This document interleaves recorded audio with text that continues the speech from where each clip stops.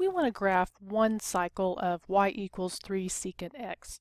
And we also want to determine the period, the asymptotes, and the range for this function. So how are we going to go about doing this? Well, remember, we know what about secant? We know that the secant of x is equal to what? Well, it's equal to 1 over cosine of x. Well, if we know that, we can draw cosine x as our base function. So I want you to do that first, and then come back and check the video and make sure you have the right answer. So based on what we know about the cosine of x, it should resemble what I've drawn here on this graph. And I've also labeled the points of interest. So I've got it starts at 1 and it's from -1. I've labeled pi over 2 and 3 pi over 2 because that's where it crosses the x-axis. Okay, so there's our starting point. So what do I need to do? Well, I've got to find out some things about cosine and secant. So if the cosine of x is greater than 0 and the cosine of x is going towards 0, what do we know? Well, we need to know in relation to secant, remember, because we're talking about secant. So is the secant going to be positive, negative? Where's it going? Is it going to infinity? Is it going to negative infinity? Well, if the cosine is greater than 0 and the cosine of x is going towards 0, then the secant of x is going towards infinity. Now if we look at the opposite, we have the cosine of x is less than 0 and the cosine of x is still going to be going towards 0. Well, then what happens to the secant? Well, then the secant of x is going to be going towards negative infinity. Now you may not understand why that's helping you, but what that's going to do, that's helping us to find our range.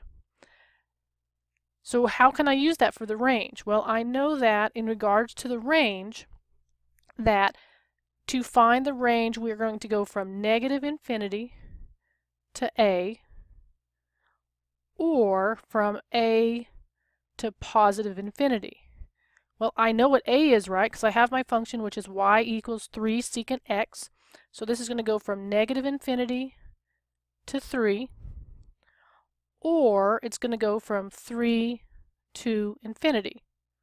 So that's going to be my range. So that's something it asked us to find, and guess what? We just found it. I still need to find the period and the asymptotes. Well, what do you know about the period? Well, we know that the period equals 2 pi over b. And what is b in this case? Well, it's a 1. So I've got 2 pi over 1. So the period is going to be 2 pi. So that's another thing. So we've got the range, we've got the periods. The only thing we're missing here are the asymptotes. Now, there is a formula for that, so either you need to memorize it, hopefully it'll be given to you on an exam, but it's it's pi over 2 plus k pi for all k's that are integers. So this is going to be your vertical asymptotes. So this is also important right here. So how does that play into what I'm going to do? Well, it says it's at pi over 2 plus k pi. So pi over 2 plus 0 would be pi over 2. So that means that when I draw it, I'm going to have a vertical line, a dashed one, at pi over 2. And if k is 1, it's going to be 3 pi over 2. So I'm going to have another dashed line here. So now what else did we learn from that? Well, it said that we know that when the cosine is greater than 0 and the cosine is going towards 0, the secant goes towards infinity. So that means over here it's going towards infinity. And when it's negative, it's going towards negative infinity. So on the other side over here. Now, the only thing is, as I bring it in, where exactly is it going to cross the y-axis? Well, if I know the amplitude is 3, that means it's going to have to cross at 3. So it's going to have to come down like this. And what's the only thing that we know? We know that for secant in here, it's the same thing. It's going to have to come up, touch, and come down.